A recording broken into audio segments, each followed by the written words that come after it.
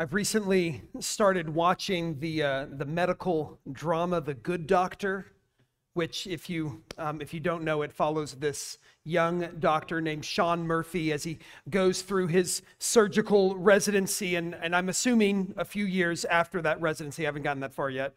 But Dr. Murphy has autism and savant syndrome, which, while causing him some difficulties in some things, actually makes him an incredibly competent surgeon.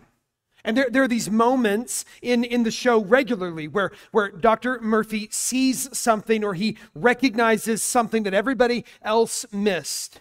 He has this unique ability to see the evidence that others miss. And then to bring all of that evidence together, to tie it in with his photographic memory and to discover the truth, even when everybody else thinks something different. He looks at the evidence. We might say that he listens to the testimony of the patient's body and all of the tests that they've run and what the monitors are saying, and he comes to believe the truth. And then this is what happens. He believes the truth and everything changes, because now he begins to live in light of the truth. Right? So his response to this patient changes. And in episode after episode, we find Dr. Murphy discovering victory over death and over disease, episode after episode. Well, that process, applied biblically, is a good summary of our text this morning, which seems to say, hey, the evidence is loud and clear, and when we listen to the testimony, the truth becomes obvious. And when we believe the truth, everything changes. We are changed, fundamentally changed, granted victory so that we can begin to live in love and obedience. And of course, the victory that Dr. Murphy is giving people is just momentary victory, right? One day they will die. We will all die. But the victory that is found in Jesus is eternal. Eternal life, eternal victory as we live in eternal love. That difference in momentary and eternal victory, it's what caused the Dr. Martin Lloyd-Jones to leave medicine and become a preacher of the gospel. I don't know if you know about him. I think I've talked about him before. Lloyd-Jones was a successful physician in England about 100 years ago.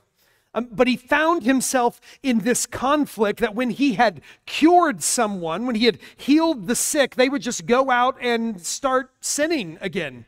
They would go out and start killing themselves again, living lives of destruction again. He realized that the hope that he was offering was just a temporary hope. And so he left the operating room and he moved into the pulpit where he could offer eternal hope and victory found in Jesus. And this is what he said when he was reflecting back on that. He said, as doctors, we spend most of our times rendering people fit to go back to their sin. I saw men on their sick beds. I spoke to them of their immortal souls. They promised grand things. And then they got better and went back to their old sin. And I saw that I was helping them to sin. And I decided that I would do no more of it. I want to heal souls. If a man has a diseased body, but his soul is all right, then he's all right, all the way to the end. But a man with a healthy body and a diseased soul is all right for 60 years or so, but then he has to face an eternity of hell. And so this morning, as we look at our text in 1 John, we're going to be encouraged to do what Dr. Murphy has done, but to do it thinking about it like Dr. Lloyd-Jones. Which is to say, we're not doing it in regards to momentary afflictions, but we want to do this in terms of eternal afflictions. The process, the progress is this. So if you're taking notes, here it is in a sentence. The evidence is clear. And the evidence that we're going to look at results in believing the truth. And believing the truth results in life and victory. And victory produces love and obedience. That's the progression. You'll see it as we go on together. But let's consider our text together this morning from 1 John chapter 5, verses 1 to 12. If you have your Bible with you, you can go ahead and turn there. If you picked up one of these Bibles on your way in, which I know several of you did, it's on page 1125. You can turn there. And let me just also remind you, these Bibles that we put out every week, they're there for you. We have extras. We'll bring more. So if you don't have a Bible of your own, please take it with you. We want you to have a copy of God's Word. Let me read for us now from 1 John chapter 5, verses 1 to 12. It says this: "Everyone who believes that Jesus is the Christ has been born of God. And everyone who loves the Father loves whoever has been born of him. By this we know that we love the children of God, when we love God and obey his commandments. For this is the love of God, that we keep his commandments, and his commandments are not burdensome.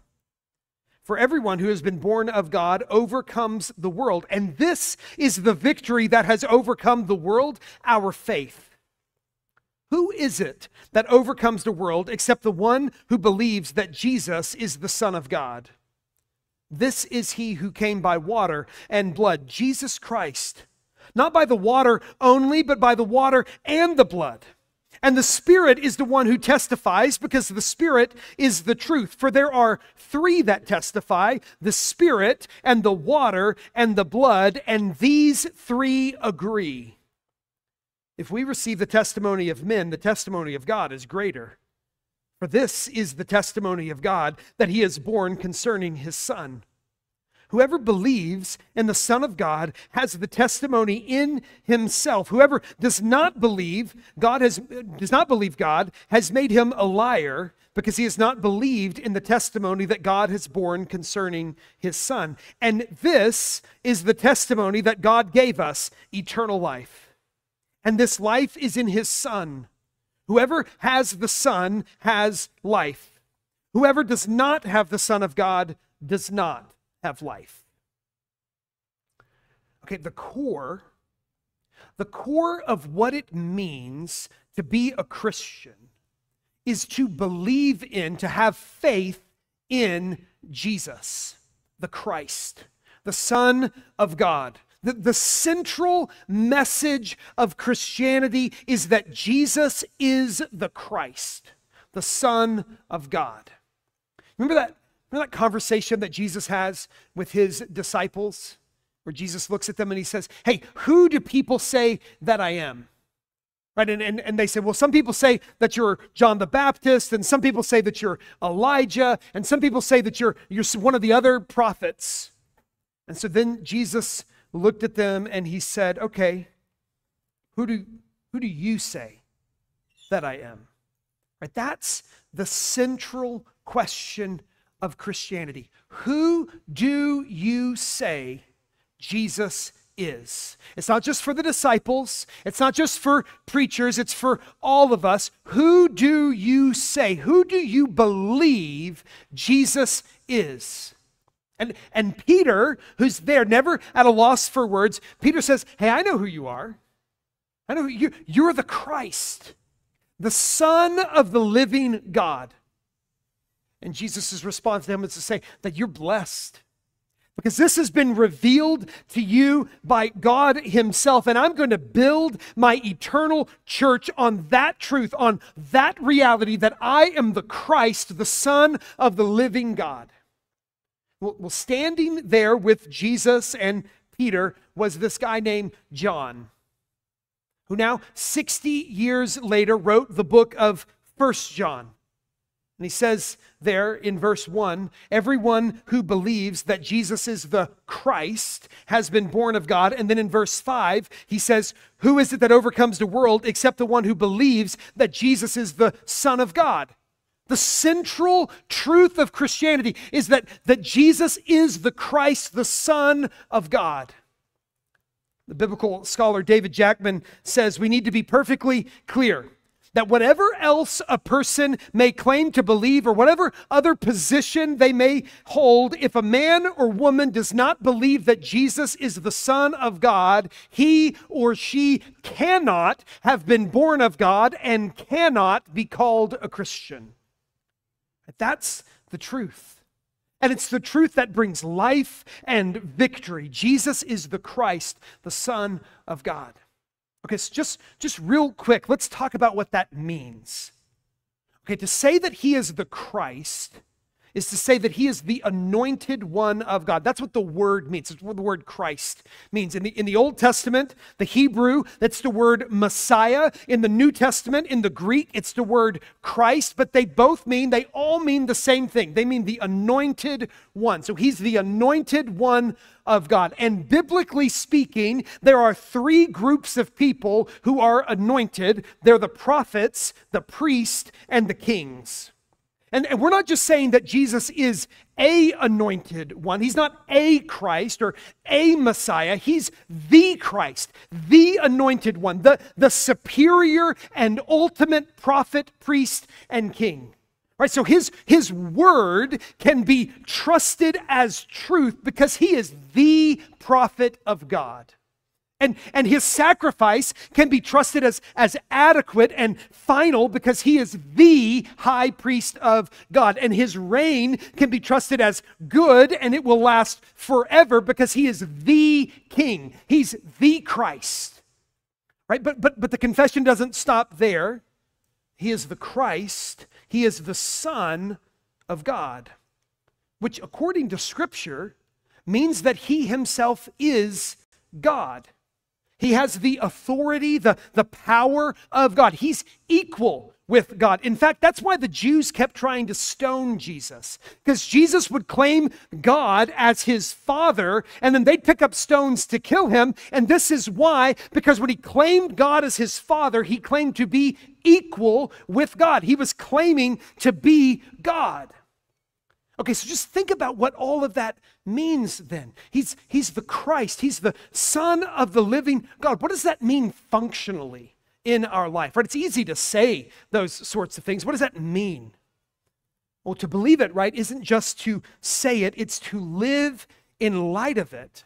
In fact, that's why right after Peter confesses that, do you know what the next thing Jesus says to him is? He calls him blessed. He says, God showed you this. He said, I'm going to build my church upon this. And the next thing Jesus says to him is, get behind me, Satan. The next thing he says is, Peter, you're fixing your eyes on earthly things and not heavenly things. You believed it enough to say it, but you didn't believe it enough to live it. And now I'm recognizing that that belief hasn't sunk in to who you actually are. Your eyes are not, your heart is not fixed on the things of God. And so it is with us so often. We believe it enough to say it, but we need to live in light of it. The central belief that Christians live in light of, the central belief that our lives are ordered around, is that Jesus is the Christ, the Son of the living God. That's what we order our lives around. So we listen to him and accept it as true. We trust in his sacrifice and his sacrifice alone. We live in obedience to him because he is our King. But the question we might ask is this: okay, but why would I believe that? If that's the central belief, give me some evidence. And this is where our text actually does. It says, hey, the evidence is actually very clear. Let's look at the evidence. Look at verses 6 to 9 just to see what it says. It says, this Jesus is he who came by water and blood, right? Jesus Christ, not by the water only, but by the water and the blood. And the Spirit is the one who testifies, because the Spirit is the truth. Okay, so there are three that testify: the Spirit and the water and the blood. And these three agree. If we receive the testimony of men, the testimony of God is greater. For this is the testimony of God, that he is born concerning his Son. Okay, why would you believe it? Why would you believe that Jesus is the Christ, the Son of the living God? Our text says there's three reasons we should believe it. We should believe it because of the testimony of God, right? That's verse 9. We believe the testimony of men. How much more should we believe the testimony of God? But what is the testimony of God? Three things: the water, the blood, and the Spirit. Let me take that out of the abstract for us. He's talking about the baptism of Jesus. the crucifixion of Jesus and the sending of the Holy Spirit on the day of Pentecost specifically. And he says, God has spoken to us about who Jesus is in these three things: his baptism, his crucifixion, and the sending of the Spirit. So just think about those. When Jesus was baptized, you may remember this story. We're told that as he came up out of the water, that the heavens opened up and the Spirit of God descended on him like a dove, and the voice of the Father basically shouts forth from heaven saying, "This is my beloved Son. In him I am well pleased." And John the Baptist, the guy who's doing the baptism, he says that God actually told him ahead of time. God told me ahead of time that the person who that happens to, that's the one that's going to baptize with the Holy Spirit. And he says, and that's the reason that I know that he is the Son of God.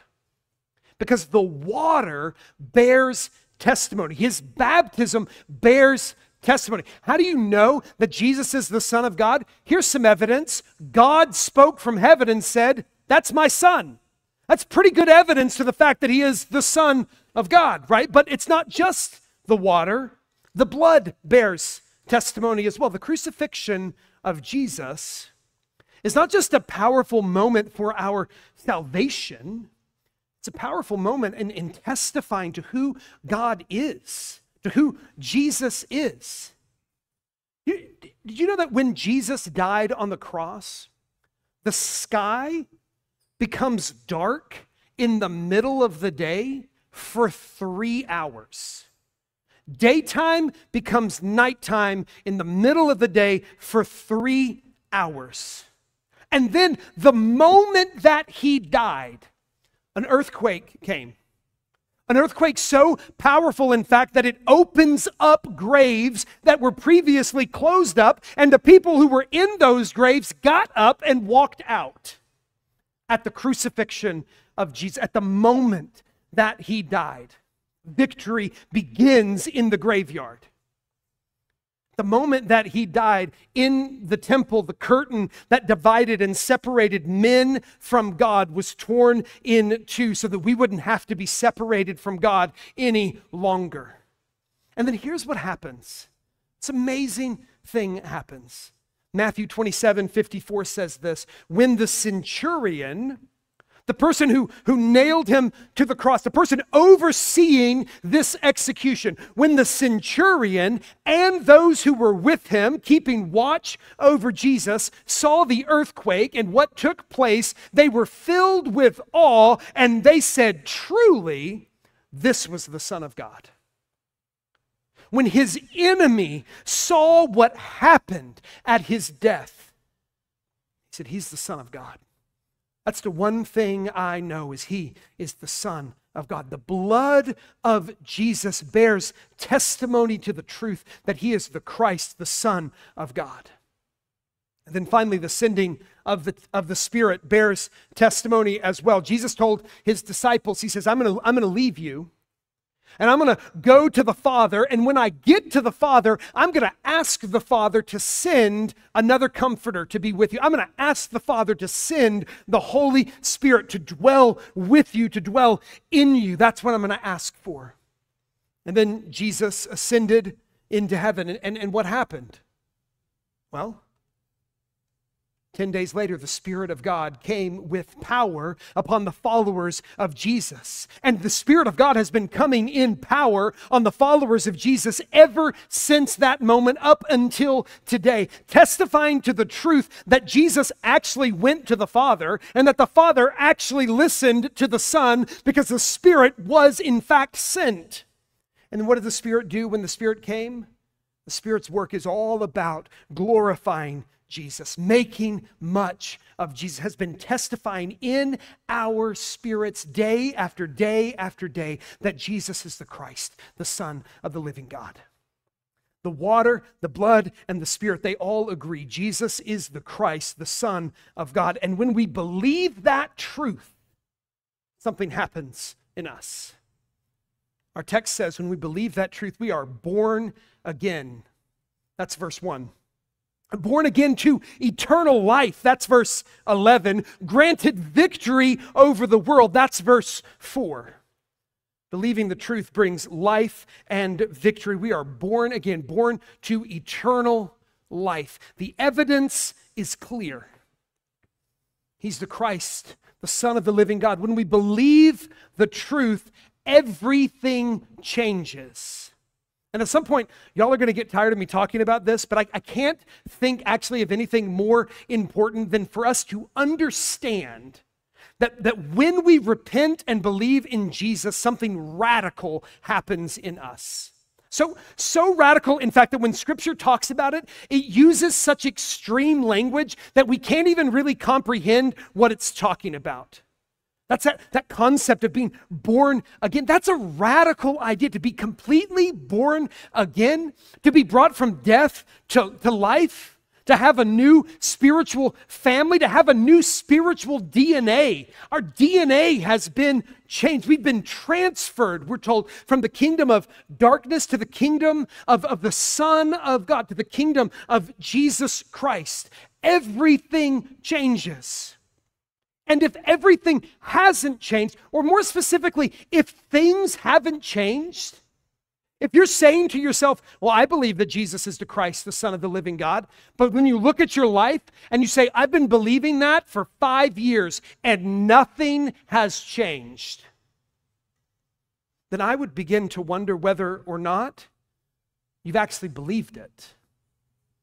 If your passions aren't changing, if your desires aren't changing, if your impulse to help others isn't expanding, if your capacity to forgive isn't extending, if your willingness to repent isn't growing, if nothing is changing except for your plans a few Sunday mornings a month, then I have to wonder whether you've actually been born again.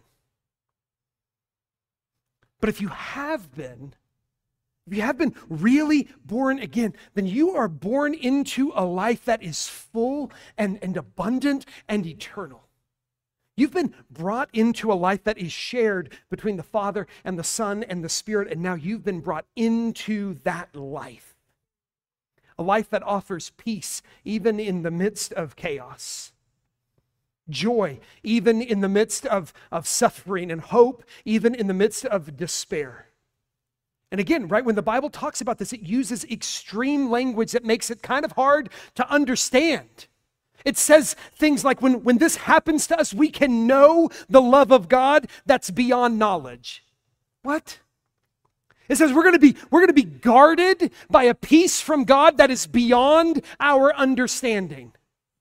It uses this wild, extreme language as if to say that the life that we find in God truly is better than anything else we could ever imagine.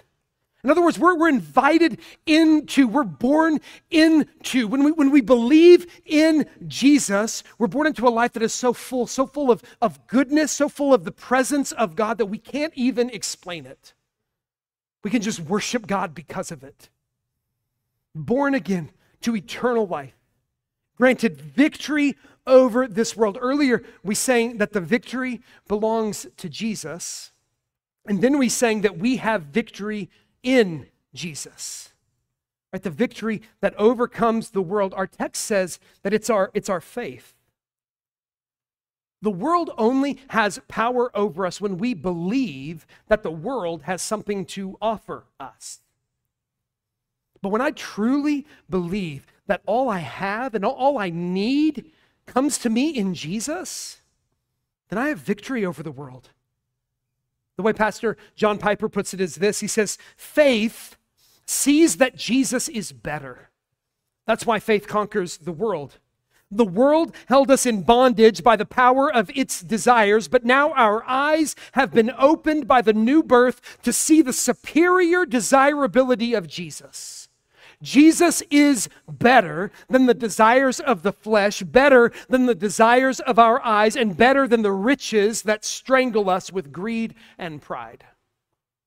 Colossians 2:15 says that Jesus has disarmed the rulers and authorities of this world, and he has put them to an open shame by triumphing over them. He has the victory. And then he shares that victory with all who repent and believe in him. When we believe the truth that he is the Christ, the Son of God, we are born again to eternal life. We're granted victory over the world and the systems of the world. But there's one more change that we need to see here in our text. One more thing that we want to see. It's the outcome of that faith. It's also the evidence of that faith. The outcome of our faith, the lived evidence of our faith is love and obedience. Look at verses 2 and 3. It says, "By this we know that we love the children of God, when we love God and obey his commandments. For this is the love of God, that we keep his commandments, and his commandments are not burdensome."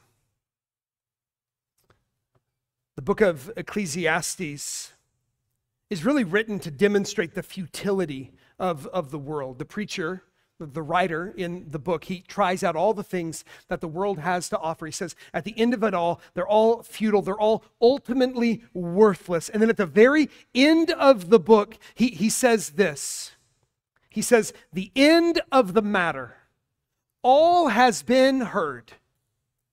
Fear God and keep his commandments, for this is the whole duty of man." That's what John says. Love God, keep his commandments. And then John adds this kind of ridiculous thought to us. He says his commands are not burdensome. His commands are not, it's not hard to do that. They're not burdensome to us. Jesus reminds us that the greatest commandment is to love the Lord your God with all your heart, soul, mind, and strength. To love God with every part of who you are. And then he says, and the second is like it. It's to love your neighbor as yourself. And then he says, all of the commandments are fulfilled in these two. If we truly love and believe in Jesus, well, of course we would obey his commandments. And that's why his commandments aren't burdensome. They aren't burdensome because they're obeyed out of love and faith. The commandments of Jesus are only burdensome in the world's system. The world's system tells me that I'm supposed to gather and keep as much money and power and respect and authority as possible. It tells me to have as much pleasure and happiness and satisfaction as possible. Well, in that system, the commands of Jesus are burdensome. In that system, I will not be generous or kind or loving. I won't admit when I'm wrong. I won't seek peace or forgiveness. I'll never deny myself. In the world system, I live for myself, and I only live for others when it actually benefits myself. And in that system, the commands of Jesus will be very burdensome.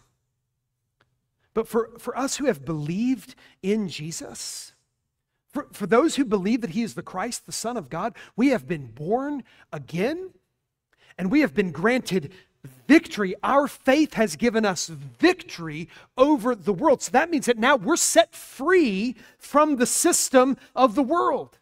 And so the commands of Jesus are not burdensome. Rather, they're a delight. Living a life of sacrifice and service and love, a life of denial and self-control and moderation. It's not a burden. It may be a challenge, but it's not a burden. Not for those who are in Christ, not for those who have victory over the world. Love and obedience are the family traits of the children of God. Love and obedience are the cultural norms of the kingdom of God. And so if we're living for our family, and we're living for our culture, our true family and our true culture, these aren't burdensome. But love and obedience, and I think this is important to hear, love and obedience won't get us to God. Only believing in Jesus will do that. Right? The core of Christianity is believing that Jesus is the Christ, the Son of God. That's the core. And when we believe the core, when we believe the truth, when we look at the evidence and believe the truth, everything changes. We're born again. We're granted victory. And then we begin to live in love and obedience. And so my challenge for us today is that we would examine our hearts and our lives. And this is, I think, the first question to ask is, do I believe that Jesus is the Christ, the Son of God? And if not, then I would encourage you, then you don't have to worry about the rest of these questions. Rather, look at the evidence. Consider the evidence of who he is. Consider what he has done for you. But if you do believe, then let me ask this. Are you living in light of that belief? Do you believe it in concept or in reality? Are you living as one who's been born again? Are you living as one who has victory over the world? And if we're honest, I think that all of us have to answer in some ways no to at least some of those questions. Right? But the goal today is not condemnation. Rather, it's that we would remember. That's actually why we come together.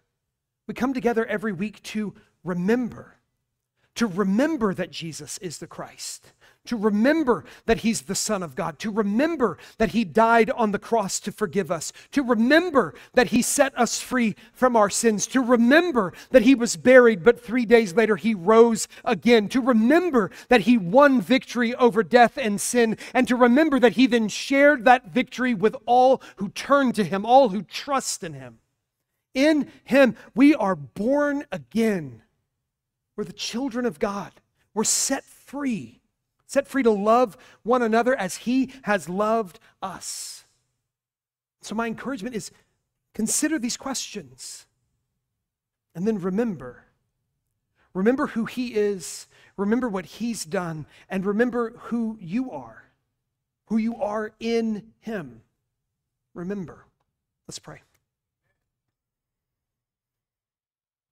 God, we thank you for the way you have patterned our lives and our weeks to have an opportunity to remember. That you did that even in the giving of the commands. When you gave your command to keep the Sabbath day and to keep it holy, you did it so we would remember. So we would remember your great love for us. And so, Lord, we pray that you would help us to remember. And Lord, at the same time, we pray that you would give us the strength, the courage, the boldness to take our beliefs out of the concept and into reality. That it would change the ways we live our lives. That if you truly are who you say you are, if you truly are who Scripture says you are, well, then we can begin to live in victory. We can begin to live in love and obedience. And Lord, that will not be burdensome. And so we ask, Lord, that you would help us today, help us every day. Lord, to remember and to worship you and to live in love just like you. In Christ's name, amen.